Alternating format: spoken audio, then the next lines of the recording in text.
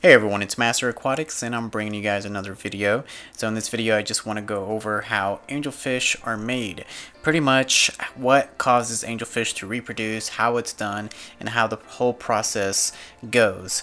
I want to get into depth of that subject, and I also want to explain how it all works. So first things first is, if you get a big aquarium, and I would recommend 55 gallons or more, and you go in there and you add a bunch of plants, you add some good substrate, some driftwood, lots of good hiding places, and if you add 6 or more angelfish into your aquarium, you are bound to get a angelfish pair.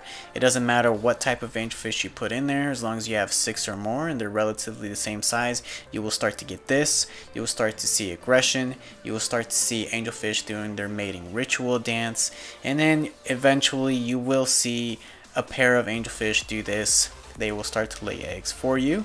They might lay them on the filter intake, they might lay them on the glass of the aquarium, a leaf of a plant. Anubias plants are really good for breeding.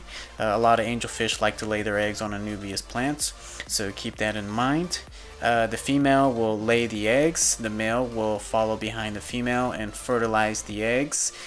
Female usually has the larger breeding tube, male has the smaller breeding tube.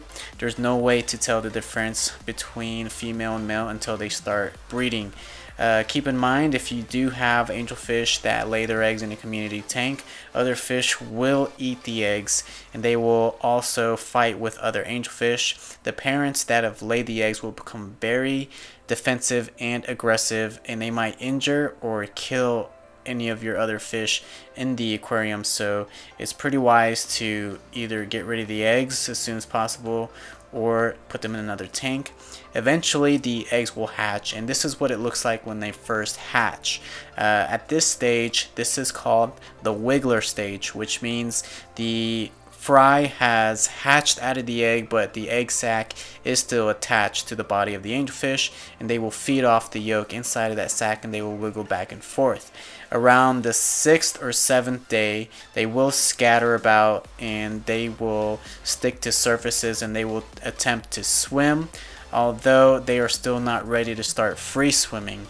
So you don't have to worry about feeding them right then and there. When they all become free swimming, that's when you want to go ahead and start feeding them and taking care of them.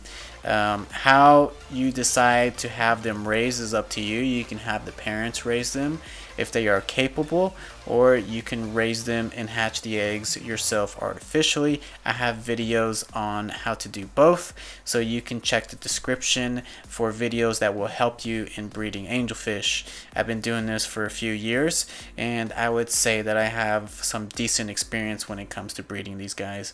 Like I said, when they all become free swimming, you want to make sure you have some baby brine shrimp ready to go. And I also have a video on how to do this, and also on how to feed your baby angelfish. You don't want to just grab baby brine shrimp straight from the pot and throw it into your tank. The water has salt. Baby brine shrimp can't be made without salt, and you don't want the salt in the aquarium with your fry because it can hurt them. So make sure to check out the videos in the description for more information on that. I only recommend baby brine shrimp. You can try other foods, but I've only had success in baby brine shrimp. Also, make sure to keep up with your water changes.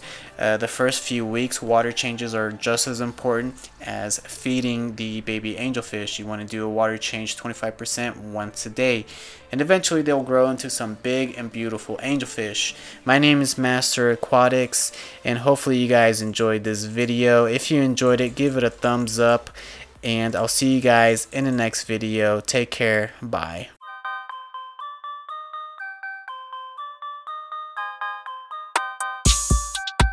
Thank you, young God, for the blessing. Ayy.